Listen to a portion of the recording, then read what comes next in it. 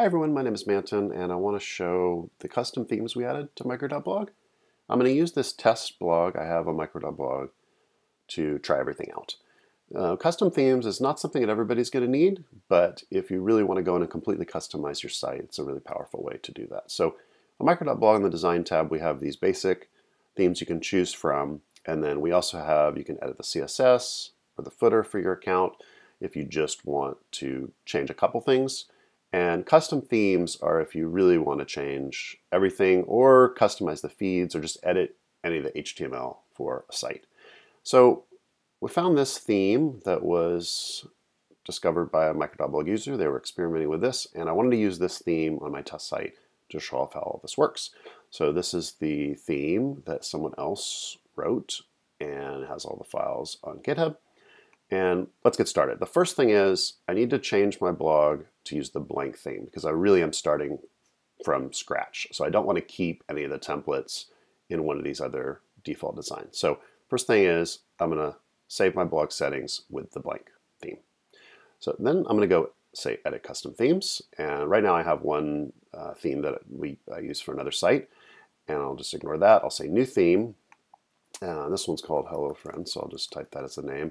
And I had already copied the GitHub URL. I'll paste this in. Normally when you're creating a custom theme, you just leave this blank and you can start from scratch with your own templates. But if you want to copy templates from the internet somewhere else, from a theme someone has created and shared, you paste in the URL there.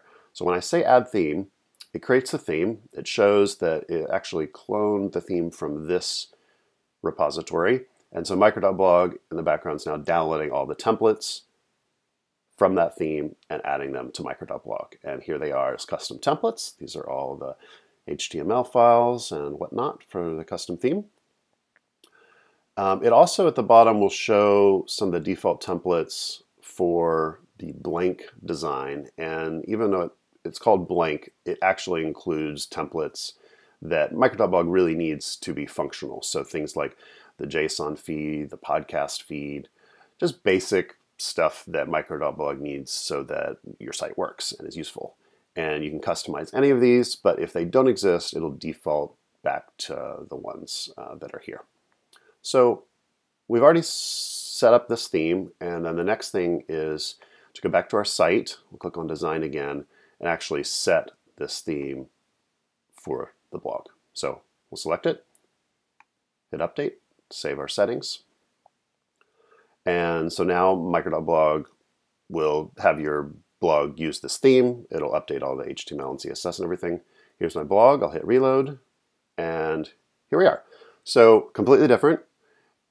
One thing you'll notice right away in this theme is there's no post showing. And that's because this theme actually needs a little bit of configuration. Most themes I don't think will need this, but in this case it does. If you go to this theme in the example site, they include some configuration. Most of this you don't need, but one thing you do need is this parameter for what the post type is. And so we're going to need to copy this into a config file for our blog so that Micro.blog can tell this theme where everything is. I actually already have the JSON that is needed, so I'm going to just copy that.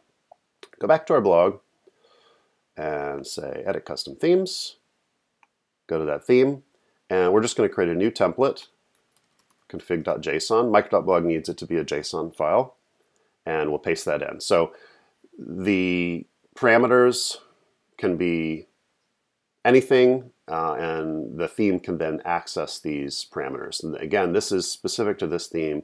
It needs this to be functional. So we'll hit update, and we've added it. If we go back to our blog, we can reload, and now we see we've got things. Now, on this particular theme, it wasn't made for microblogs, so it doesn't really think that you might want the actual text of a blog post on your homepage. So it just shows the date, in this case, probably the title if there was one. I can click in, and I actually see it looks pretty good. Also, I'll keep in mind it's copied all the CSS, all the JavaScript. This theme actually has this little light dark mode switcher, so all that is completely functional. But we really want the text to appear on the homepage too, so we can edit our theme to just provide that. So let's go back to the custom templates, and I can filter all these. I'm going to just search for list because I know that the default template that's used on that home page is called list.html. I'll click on that. You can ignore most of this. Again, this can be as complicated or simple as you want, but what I really want to do is add that text, of the page to this theme. So all I'm going to do is say I want to include the content, and these are these tags that you used in the templates. And normally you would go in and you would edit the HTML and customize things even more, but I'm just going to say I want to show the text, and so I'm just going to say content. I'm going to update the theme again, and if we go back to our blog and we reload, not quite there, reload, okay, there we go. It's all there. So it's starting to look like a real blog, and it's using this theme. It's completely custom. It's completely different than anything that Micro.blog usually comes with. And I think this hopefully shows a little bit of the power of themes and what you can do. And in this particular theme, it says hello friend, but this can also be customized with a parameter, or you can just go into the HTML and change the header so you have full control over it. Really hope you like this. Again, you don't need it. Don't feel like you have to use themes. But if you have some HTML or CSS experience and you want to create something custom and you want to share it with others, check this out. Thanks so much for supporting Micro.blog.